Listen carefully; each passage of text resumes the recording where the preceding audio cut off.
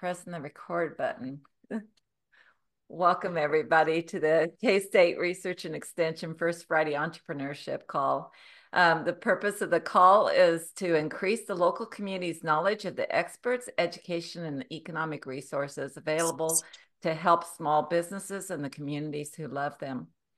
As always, the call is being recorded, and you will get a link to the website when it's posted and a copy of the presentation deck. This week, it'll be next Monday that it'll be posted. I would very much like to know if or why this call matters to you. At the end of the call, there are 3 short survey questions. 1, did you learn something today that you can use immediately? 2, how many people will you forward this information to? That implies I'm asking you to think about who needs to know this. And 3, an open-ended question about what you learned today that was most helpful to you, and that's helpful to the speakers. So without further ado, we're going to turn it over to Mike Scanlon, a principal with our city planning, to tell us about the economic impact of trails. And following him, he will introduce Jared Tremblay. Thanks, Mike and Jared, for joining us. Thank you, Nancy. So again, my name is Mike Scanlon, former city manager of Osawatomie. I've worked in the states of Missouri, Kansas, and Colorado. When I was in Colorado, I was in a place called Basalt, just below Aspen on what's called the Rio Grande Trail. So a little bit about me is there's 3 things that I'm really passionate about, and it kind of comes through as I'm talking about trails, but it also comes through when I'm talking about community service, local government, and things that, you know, I believe are sort of important. So next slide there, Nancy. So you're going to hear me talk about the Athenian Oath, and it's a pledge that was made by the young men of Athens, and it sort of ends like this: I want to leave this place better than I found it. And whether that's individually or collectively, the idea is you want to leave a community in a better place. The second thing that I believe in is community service, that we all have a responsibility, whether we're paid or volunteered, to help make our community a better place. And then last, and this is where we tend to fall down, is we do a lot of public projects because the private sector doesn't do them. So let's call those streets, water lines, solar arrays, pick any of those. And we don't ever describe the economic benefits of those. How do those things make a community a better place to live? Well, nice streets tend to make for nice homes and nice businesses. Having good water tends to allow people to move to your community if you have an ample supply. So all of those things have an economic benefit that we in the public sector often forget to describe to either our citizens, residents, or those people that we serve who are on boards or commissions. Next slide, Nancy. So let's talk about trail development. So my trail journey started in Columbia, Missouri, when I was working for the city manager and planning department, and I was assigned to MKT. So basically the forerunner to the Katy Trail at the railroad. And I had to build a section from Stadium Boulevard to Scotts Boulevard. Luckily, I had just a handful of property owners I had to deal with, and I had a large grant that I could use to get there. And we were connecting to the yet to be developed Katy Trail. So the beginning of my journey is the Katy Trail. And the picture on the left is the Katy Trail, or the MKT Trail. The second picture from the left is McKittrick, Missouri, which is on the Katy Trail. Then there's Basalt. And oh, by the way, the Rio Grande Trail, when you're walking from Carbondale towards Basalt, that's what it looks like. So yes, that's Mount Sopris. It looks like a Busch beer can if you're from the Midwest. And then on the far right is Walker Station. Now you're going to notice something interesting about Walker Station, which is at mile 0 on the Flint Hills Trail, is that that's the same design as the one that you see in McKittrick. Well, I happened to call the Missouri Department of Parks and say, hey, you don't happen to have some architectural drawings that I could use to build a station on the Flint Hills Trail? At the same time, I just started chatting them up and talking to them about like, could we make a Katy Trail connection? Then I started working with Kansas Department of Wildlife and Parks. And then I worked with Mid-America Regional Council. And believe it or not, in the Kansas City region, we have a plan that says connect the Katy Trail to the Flint Hills Trail, with the idea that you could create one of the largest lineal trail segments in the United States that would take you from St. Louis all the way to Harrington, Kansas, and hopefully beyond one day, hopefully all the way to the Colorado border. So that's my experience with trails. So I'm working on trails. I go to this, I forget what they call it, trail cohort champions, whatever Elizabeth came up with. And they started talking about like, how could you use trails in your community to make your community successful? At the same time, Kansas has a great program called Rural Prosperity, the Office of Rural Prosperity, and they have a lot of programs, especially for little cities. You should be talking with them that can really benefit your community. So I'm in this trail cohort thing. I'm thinking about like, what could we do to prove the value of trails in Kansas? And you're thinking about it and talking about it. And then Elizabeth Berger from the Sunflower Foundation, and a little bit about Sunflower Foundation, Nancy, the next slide. So if nonprofit, improve the health and well-being of Kansans, providing grants to organizations working on projects to promote health and improve the quality of life. And I get nudged by Elizabeth, you've been talking about trails and their impact on communities. Why don't you do something about it? And why don't you apply for a grant through us that could help demonstrate the importance of trails to communities in Kansas? And of course, I said yes, because I believe that in the case of Osawatomie, there are two things that are happening there that in the long term could benefit that community. The first is the active tourism. So let's call that the Flint Hills Trail. And then the second is it's the home of John Brown, or where John Brown was during the Bleeding Kansas period. And the argument that I've been making now for the last 18 months, if you can bring active tourism and heritage tourism together, Osawatomie is kind of the perfect model. If you could use those two tourism approaches to help reshape and rebuild your downtown, it could make a difference. If you tell enough people in your community and they start believing, all of a sudden they start applying for CDBG grants for downtown buildings or HEAL grants. So there's 4 buildings that are being reconstructed in Osawatomie as a function of this story about heritage tourism and active tourism, in which they're doing Airbnbs. There's a donut shop that basically created an extension. Daylight Donuts from Paola said, we need to open I'll call it a remote site because you're on the Flint Hills Trail. So about a month ago, they opened Daylight Donuts, I'll call it South, in Osawatomie, Kansas, in one of those rebuilt stores that we have in our downtown corridor. So as we were starting to work on the grant, things that you think about, how do you measure economic impact? What are the barriers to kind of like trail usage? And then can we develop kind of what I would call an economic study framework that other communities can use, or that we can push out through other organizations to help those communities? Next slide, Nancy.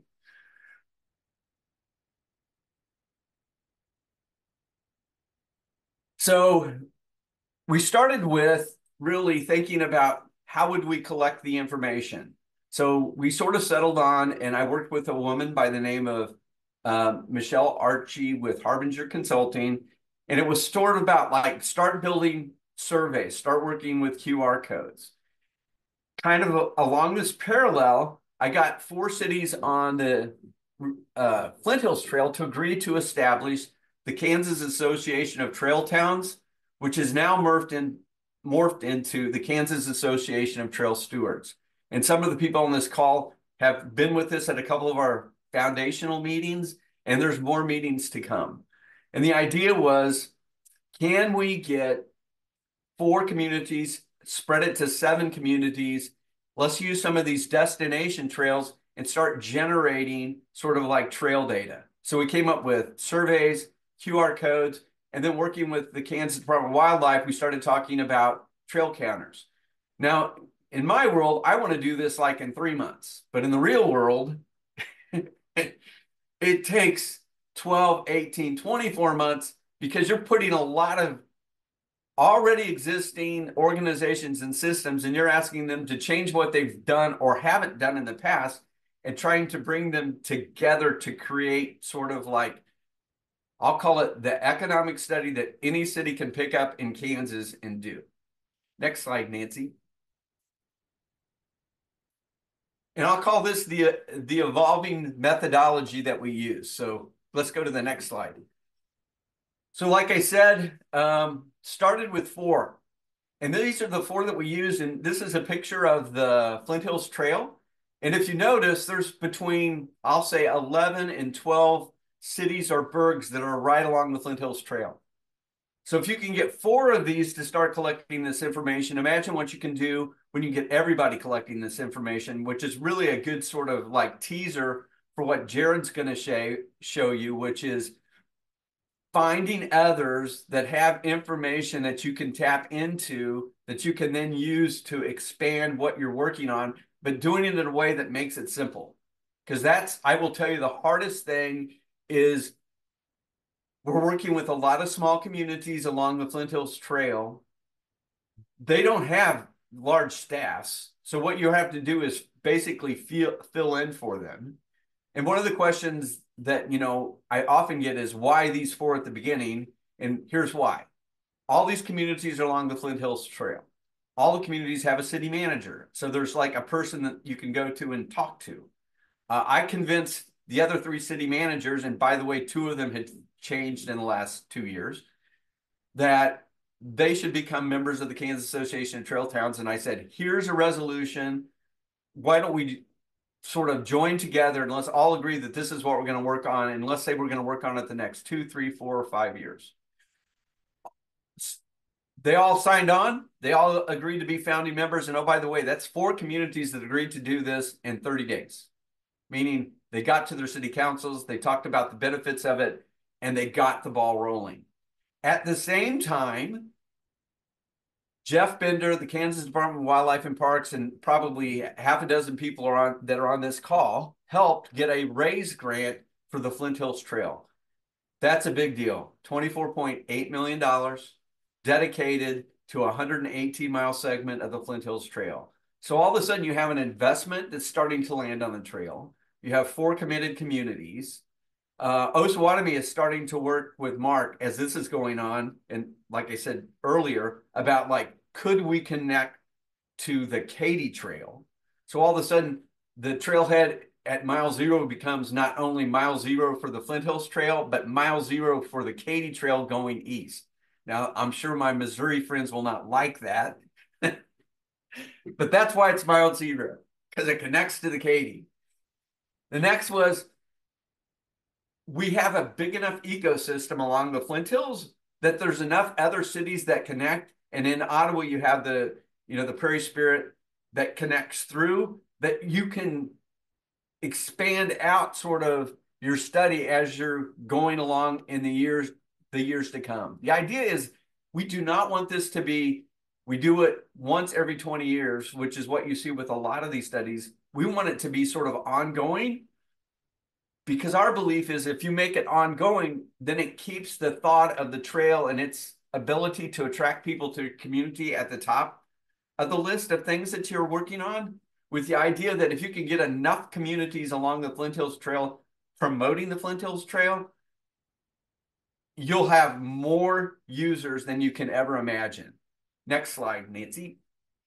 So we started out with QR codes. We basically have right now, I'll call it, we are on version 3 of 7 different surveys.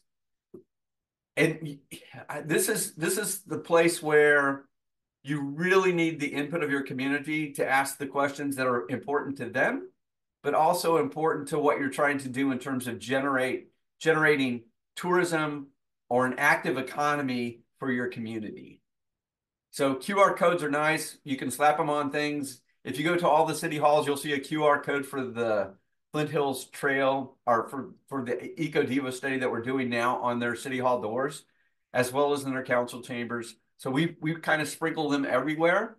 But our real goal is between April and September 30th next year, we're all engaged in really promoting and pushing this because we have a much bigger plan that we have for 2026. And I want to say the date is June 11th. So Nancy, remember June 11th, 2026. So at the same time, you have to validate, are these people coming from the trail or are you just inviting people into your community? So this is where you're asking an organization that maybe hasn't done this before and understand that the, the Kansas Department of Wildlife and Parks, they're kind of new to the trail game. We think they've always been there working on them, but it was the Kanza Rail Trail Conservancy that created the Flint Hills Trail. And then they morphed it into what is now the Flint Hills State Park Trail. And you'll notice that the Katy Trail is also called the Katy State Park Trail. So a lot of these rail trail projects were started by a conservancy and then given over to the parks departments of various states. We needed to be able to count the people that were on it. And oh, by the way, how do you do that? And who has the most capacity to do it? Who's on the trail probably the most every day?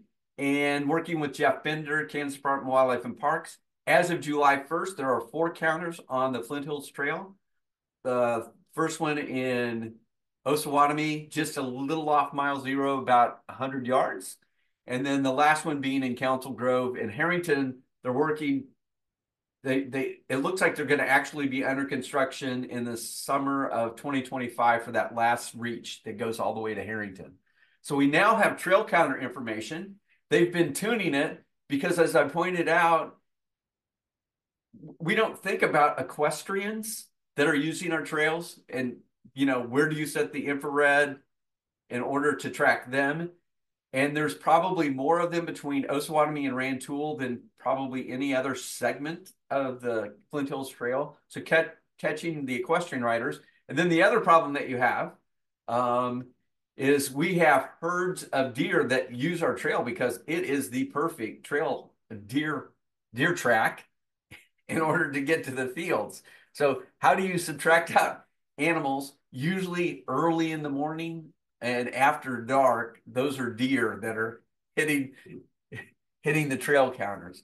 So working with them, we now can kind of validate these are the people that are on the trail. These are the times that they're on the trail.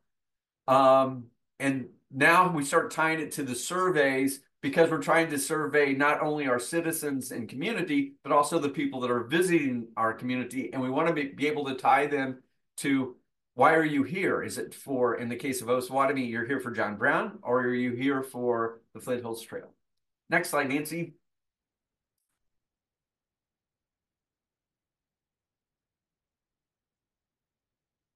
So our ongoing efforts. Next slide.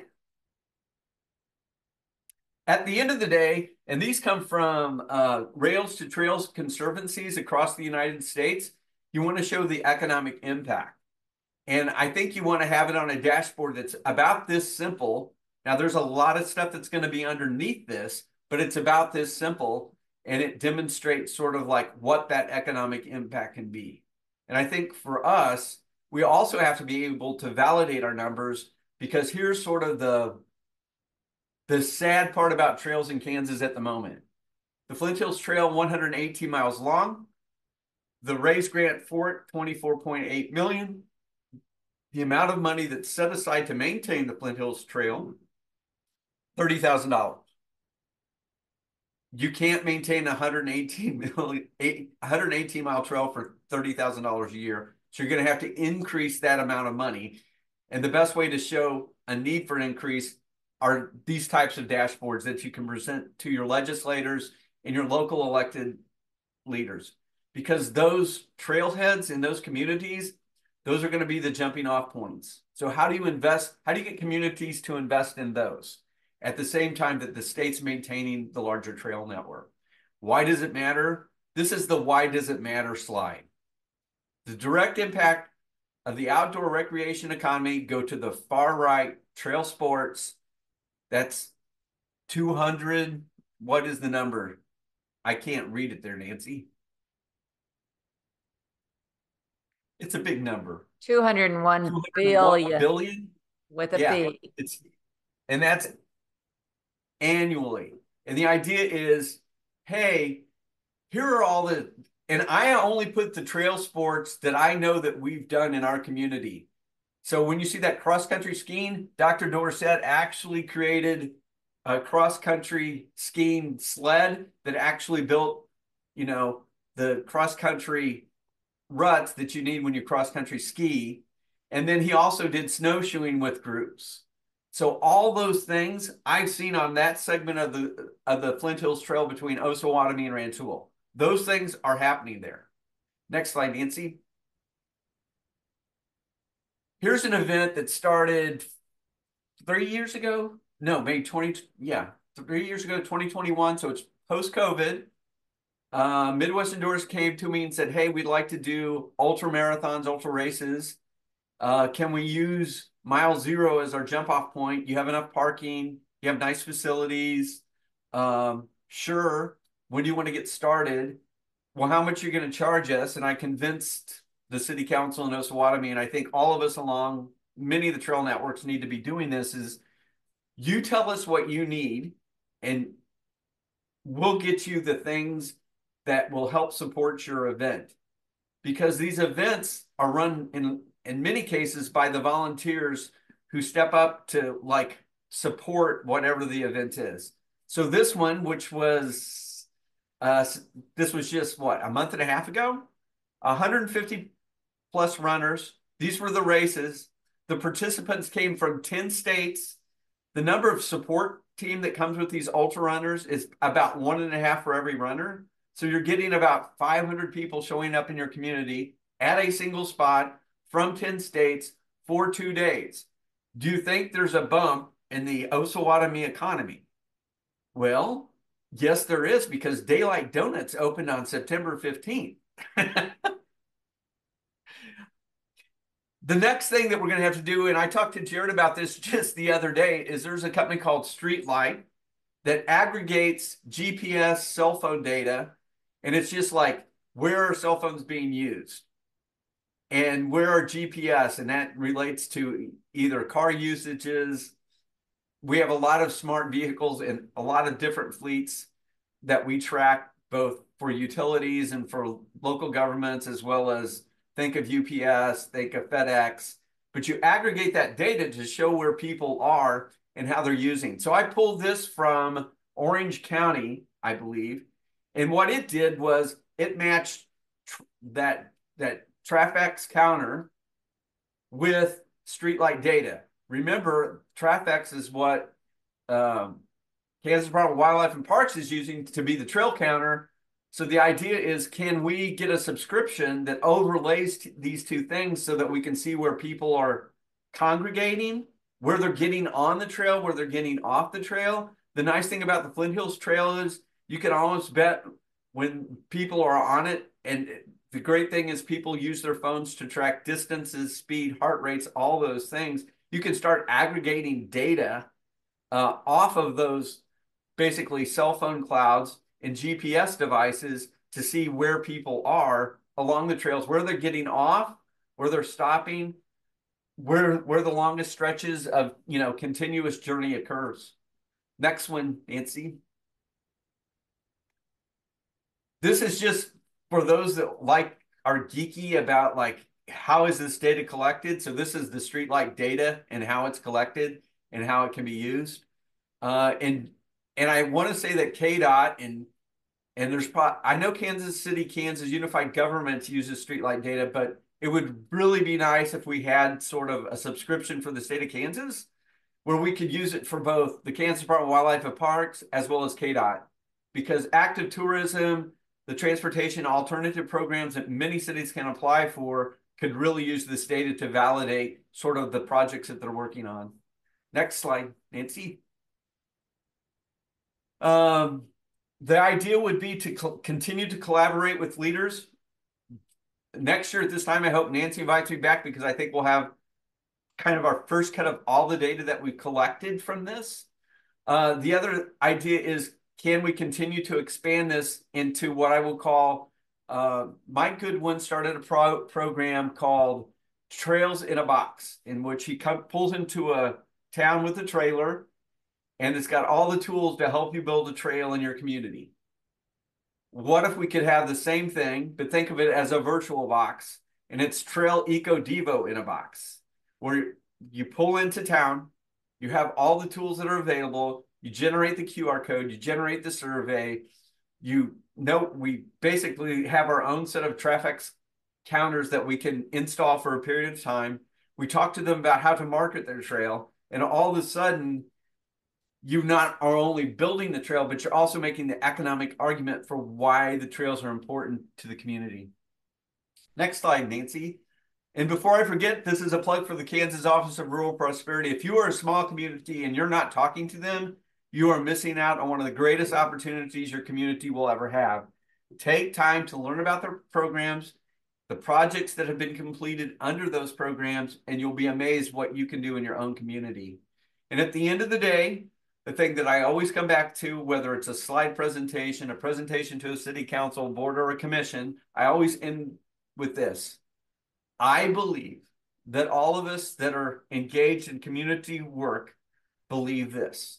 We will transmit this state not only not less, but greater, better, and more beautiful than it was transmitted to us.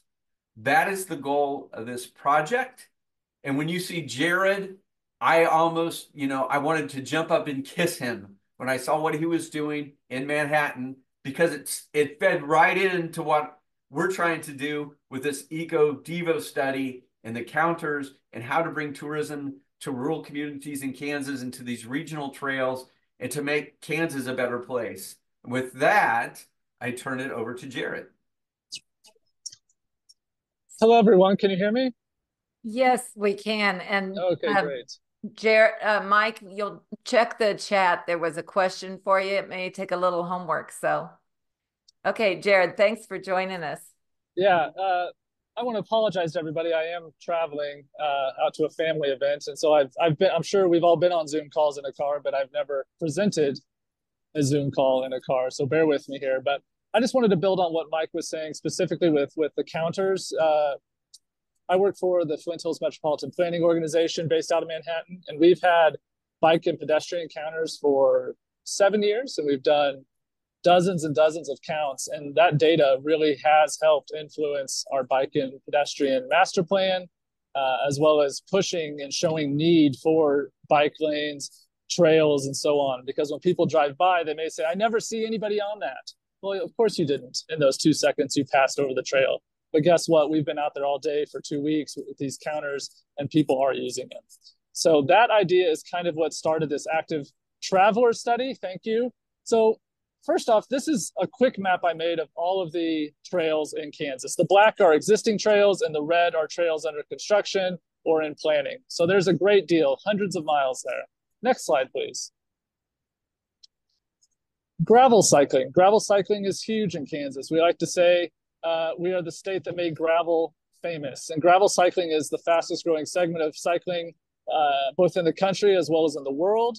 If you don't know, there is something called Unbound Gravel. It used to be called the Dirty Kanza. It's the world's largest gravel race. It's held every year down in Emporia. It's an amazing event. I volunteer every year at it. It's wonderful. It's known around the world. I think you can see there, 38 countries, thousands of people come. It's a huge generator for Emporia.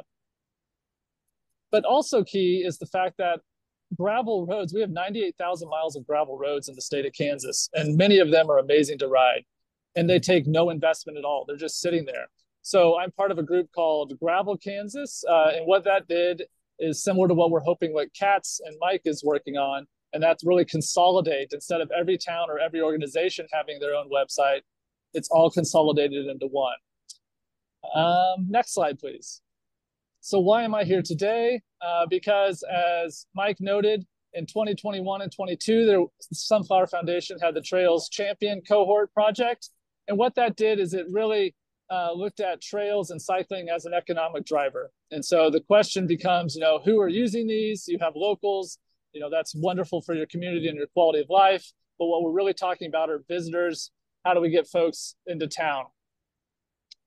So to do, sorry, I have a little chat box that came up. So, the visitors, you have to know what is their impact. And so there are these economic calculators you can use to figure that out. But all of these economic calculators relied on the number of visitors or the traffic data, and no one had it. Therefore, we couldn't use them.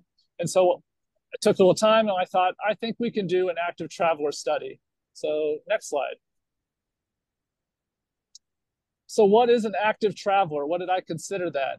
So, not everybody on the highway on I-70 is an active traveler, but there are many, many people that are so into their outdoor, activities that they literally pack things into their car or on their car, or they have a separate vehicle that is for nothing but to travel across the United States, to use, to ski, to ride a bike, to do whatever.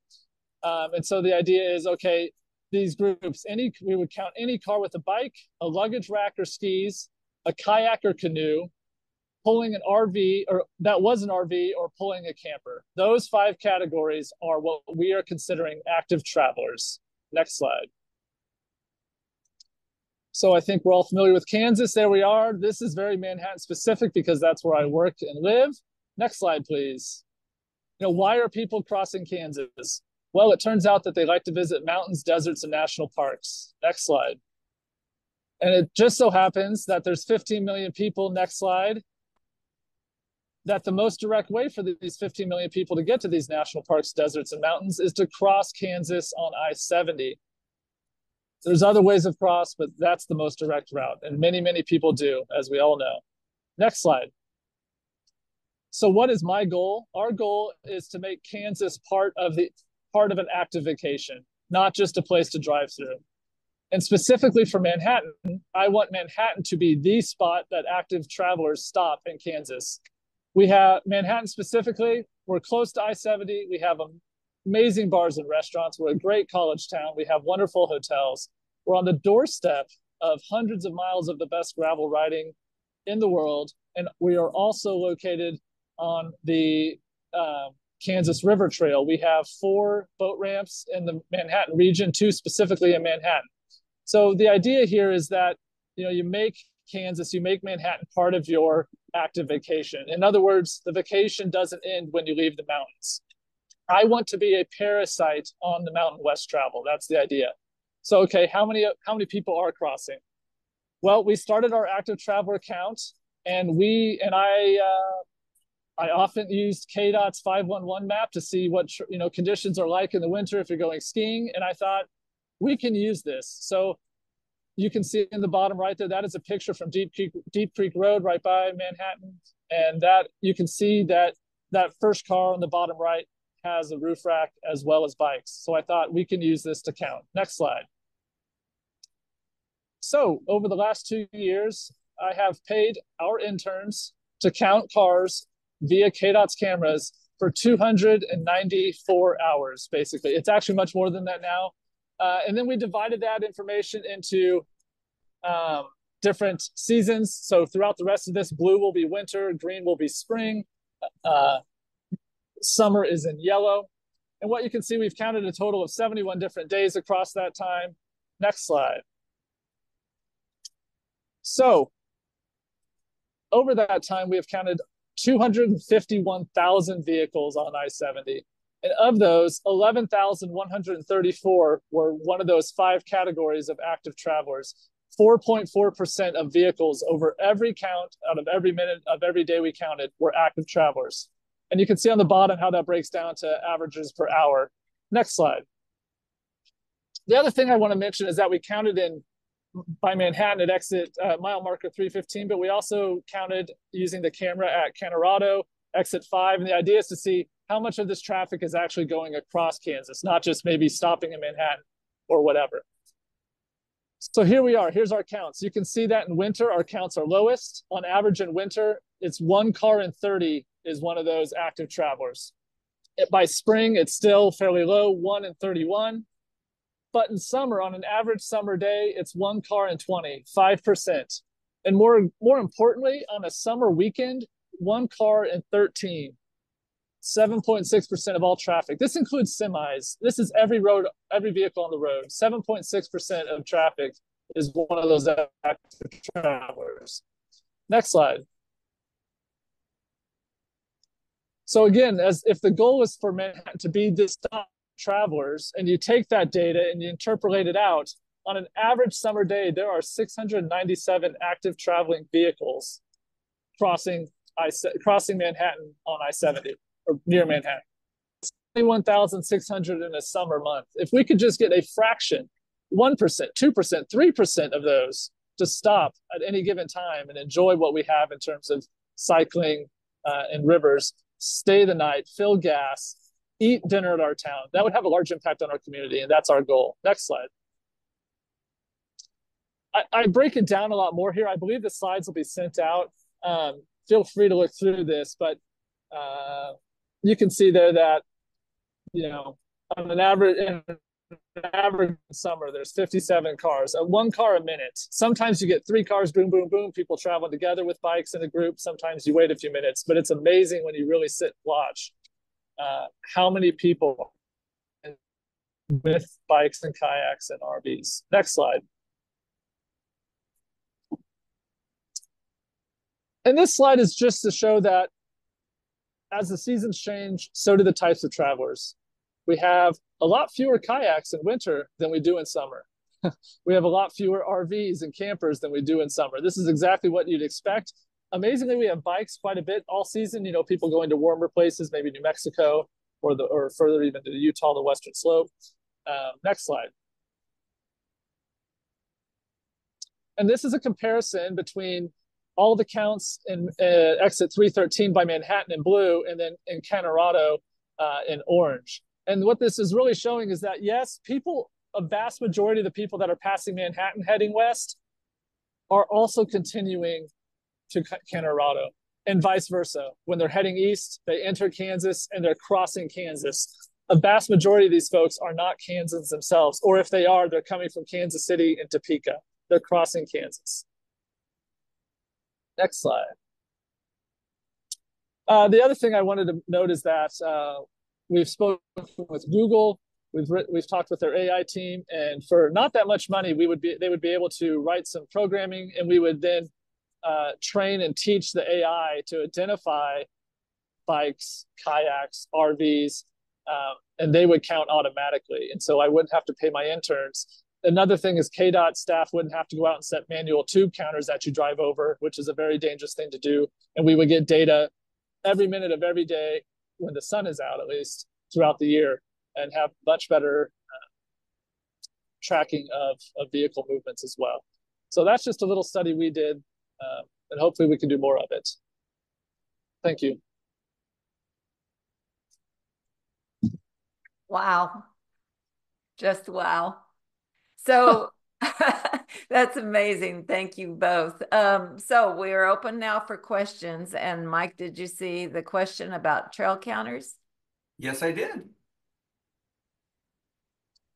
And so Jeff Bender, Kansas Department of Wildlife and Parks, July 1st, on the Flint Hills Trail, they've been collecting data.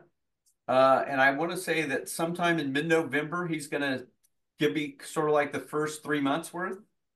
And then I can forward it to anybody who has an interest in it, just looking at, you know, and understand we're going to take raw data, get it summarized into a format similar to what you saw with Jared, so that it makes sense as we start to share it with, you know, what I would call the larger community. I'll just add, Mike, I should share the counts we've done in town with our bike ped, our trail counters, just to show what we've done with it and see if that's of use with you at all. Oh, that'd be perfect. Thank you, Jared. And I think what we're finding, Nancy, as we continue to congregate all of these trails are not just biking or hiking. It also includes equestrians. It includes kayaks. It includes all those things that I showed you there in that one slide about, you know, trail activities. I think as we continue to kind of congregate all of these trail leaders in Kansas through the Kansas Association of Trail Stewards, I think you're going to see a more robust set of tools that are going to be available to communities and organizations throughout Kansas in terms of how can you use sort of a lot of this active, as Jared calls it, these active visitors, active tourists, active transportation corridors. How can you use that, to make your arguments for why you need a bike lane or why you need a trail connection or why should we invest in this? So I think for me, I always come back to sort of that Athenian oath. I think this is about how to make trails and communities better in Kansas. That's the goal. And healthier. That's my sunflower pitch. That's right. Right. Hey, good morning, Mike and Jared. Wonderful presentations. Thank you so much. First question, Mike, you mentioned early on in the presentation about one of the reasons doing an economic impact analysis of trails is time consuming and sometimes difficult is because you're asking entities to do things that they haven't normally done before or doing differently. So the first part of my question is, can you talk a little bit more about that and how you were able to use your powers of persuasion to get buy-in for this project? And then maybe related to that is, how do you talk to business owners that might not think the trail's going to do anything for them? Like what's your first line of conversation? So let's start with the first one. Things that people aren't used to doing. So the Kansas Department of Wildlife and Parks maintains a trail. How the trail's used isn't really of interest to them.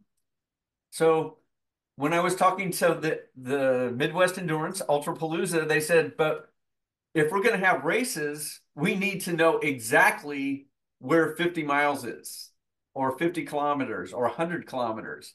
Guess what's not on the Flint Hills Trail for the most part?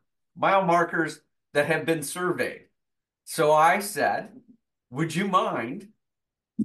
You don't have the time or the resources. I have a person that wants to use the trail for an event. If we, the city of Osawatomie, went out 21 miles, and I think we actually went out 26, and put out mile markers, actually surveyed the distances to make sure that they were accurate, and then put them out there.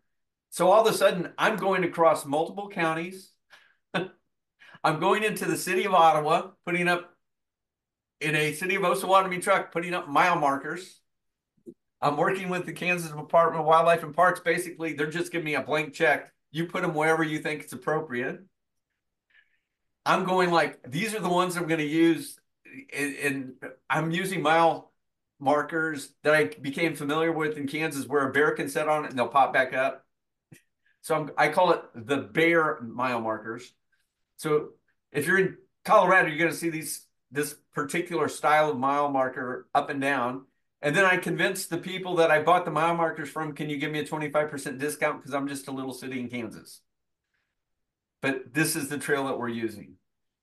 And so I had to call Richard, the city manager. I said, hey, I'm going to be in your town putting up mile markers. Do you mind? I had to talk to Kansas Department of Wildlife and Parks, who, while they maintain the trail, mile markers wasn't even close to the top of their list. Getting that grant was. And I think you're always trying to work to show how I chuckled when my city council said, we're putting mile markers up in another county? Well, yeah, because we need it so that we can have this race in our community. And it's getting people to understand that you can actually work across things rather easily if you can get people to agree that it's going to be in the long-term best interest. So those mile markers, it's great to be mile zero because we know where zero is. And then I'm going to guess Kansas Department of Wildlife and Parks will pick it up from there because I've already sent them the specifications. So you'll see those same mile markers go across. Now to that downtown merchant or that business that doesn't believe, and I'll call them those people that are in your community that want to invest, but they're just not sure they should. And there were 2 or 3 of those in Osawatomie. And I'm gonna tout the Office of Rural Prosperity, their HEAL grant, because I was able to take 2 buildings. The reason they were investing in it is because they believed the Flint Hills Trail. They go like, he might be right. we're starting to see people show up in our town that aren't the same. I invited them, especially during the summer. I go, drive down to the Mile Zero Trailhead, 10 o'clock, Monday through Friday. If you're here on Saturday, that's even better. And tell me the license plates that you see parked there. And, you know, after a month, the couple that did 2 of the buildings came into me and said, we were amazed. They were from 5 different states and about 20 counties in Kansas. I said, yeah, people are coming to our community. Now tell me what our downtown looks like and what's missing. And they said, well, we don't have an Airbnb. So guess what's in the first building? 6 units that they're going to Airbnb. That's where the donuts are also located. I mean, what happens is you start demonstrating and you ask them to even go do it themselves. And some of my best, now I would call them disciples for the Flint Hills Trail in Osawatomie, are the residents. It's not just the city and city manager pushing. It's now them going like, I knew it could be like this, but we've never seen a trail in our community. So we had no idea that it could actually start producing these things. And then you get what I would call, you know, we have a lot of events that occur that they're homegrown. And there's a suicide walk that started 3 or 4 years ago that was maybe 25 or 30 people. That's now grown into like 250, 300 people. Well, it sort of makes sense when you have the Osawatomie State Hospital located in your community. That would seem to be a walk that they would really want to support and the community could benefit from. So there's a lot of things that happen at the trail that aren't even inspired by the city or an outside group, but it's just the community that wants to take advantage of the trail and then do their own fundraiser. That's awesome. I don't know whether you're watching for the rest of us. Put in the chat what you're interested in trails is. Mike is so right about the way that we're all connected. And the first person to respond is Pamela from Pittsburgh. And she said, my husband fixes phones and was contacted by a man who was riding the trails across Kansas from Netherlands, and he needed his phone fixed. Yes. Or the people in Alabama that showed up at the trailhead, wanted to walk it, but they really wanted to know more about John Brown, and I just happened to be down there. And I was basically scouting for where we're going to put an Eagle Scout project, which was a bike repair station. And all of a sudden, I'm doing what I call the heritage tourism of Osawatomie at the Mile Zero Trailhead. That's cool. Because they'd seen Mile Zero a lot on the internet, and they just wanted to see what it was like. That's really cool. Mike, I have another question for you. You knew I was going to do this. Yes. This is like a council meeting, Elizabeth. We get asked this all the time. It's fabulous to count numbers and then try to track it to economic data for the longer rail trails, those that traverse across the state. Thoughts on anything much smaller towns can do, or even towns of any size that don't have the luxury of a rail trail. But they do have some nice trails. Maybe it's in a city park, maybe it's a natural surface trail, that clearly add some value of life to their residents. Are there any ways to show any value of that to visitors, tourists, or what it does for the local economy? And I know you've been asked this question before, so it's not too much of a hardball. Yeah. So there's a lot of data out there, and you being with Sunflower, you'll know this, Elizabeth, that shows that the ability of a resident, someone visiting your community to get out into nature, and whether it's a trail, a sidewalk, or a bike lane, and what that does for the health outcomes of that person. But I also think there's an element, and I think we're going to start seeing more studies around this, about how it builds a better kind of social network. Because invariably, if any of you've met Dr. Dorsett from Osawatomie, he will stop every person on the Flint Hills Trail and get their 2-minute story. Like, why are you here? Glad you came. And I think there's sort of a cohesion that these types of assets build into your community that we often discount. I think one way you can demonstrate it, and I can't remember the trail group out of Wichita that actually have people counting the people that are on their trail every day. And they've been doing it for like 10 years.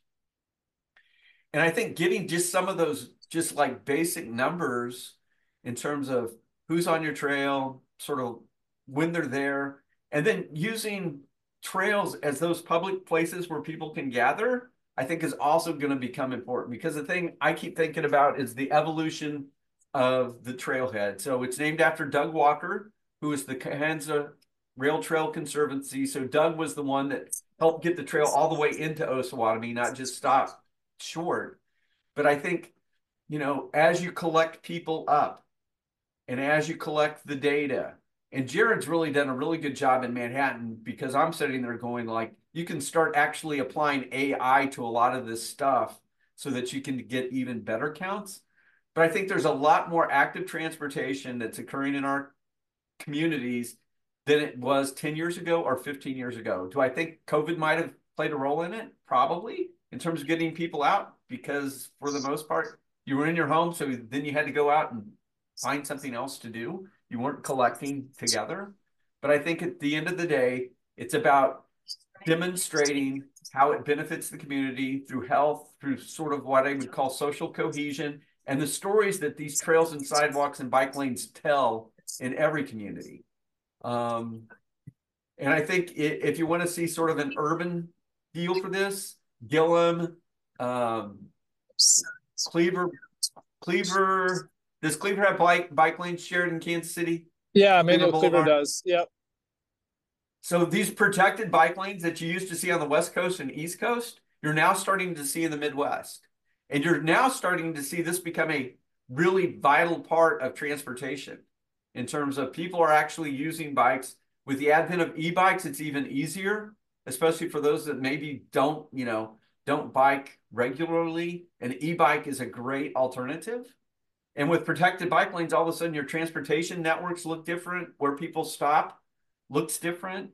But I think all of those things kind of work together to make a difference in a community. And it reminds me of the John Muir quote, and Elizabeth, you've heard it 1,000 times from me. When you pull up one string kind of in the transportation network, you're going to find it connected to everything else.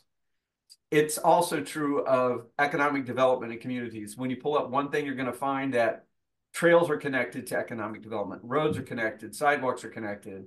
That social cohesion, how people greet you when you come into a town, makes a difference. I just wanted to add on that, sorry if that's okay, that we've found that in smaller towns, like, Manhattan's not smaller, Elizabeth, but safe routes to school and leveraging families has been a great way to get people that aren't bought into it. And then I also wanted to say that Mike, Manhattan has a protected bike lane as well, so you should come right into it. Awesome. Well, thank you, everyone, so much. And I just want to add to the thanks for Sunflower Foundation for being the instigator for a lot of this, and the Office of Rural Prosperity has played their role. All of you have played a role in developing this network. So thank you so much. And Mike, I'm glad you asked for a slot next year. They're filling up, but I'd love to give you one.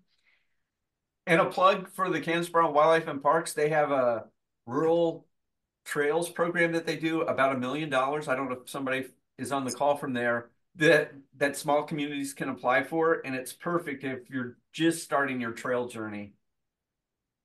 Wow, I think that's it's great. the RTP program, Rural Trails Program. I think it's what it's called, or Recreational Trails Program.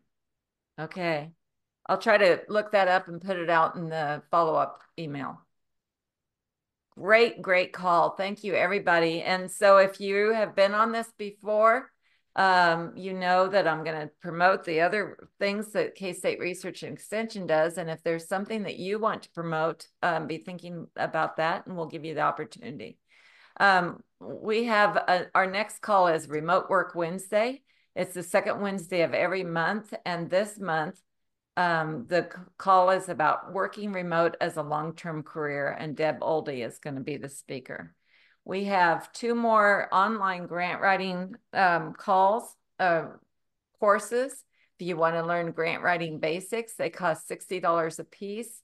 And an interesting one that we are doing ongoing 2 in-person grant writing sessions. They also cost $60, and those are basically you invite me and I work it in, and we do it in your location. An interesting thing that we're doing in January with the grant writing calls is we're making one for the local foods network. And so people who are working on USDA grants can all be on the call together, including farmers and producers. Maybe you know somebody like that. And so look at that same location, that grant writing basics, to talk about that. And Elizabeth, thanks for reminding me about the Trail Talk Tuesdays. The link is there, and those are still very pertinent calls, and they should be pretty timeless. If you have an event that you would like to promote and you think it applies to a statewide audience, please give me, whoops, I think I just give me an email, and I'd be glad to try. And I've given you my email address there. That goes to all the K-State Research and Extension Community Vitality folks. Okay, now you've had a chance to think. Is there anybody that wants to give a quick announcement?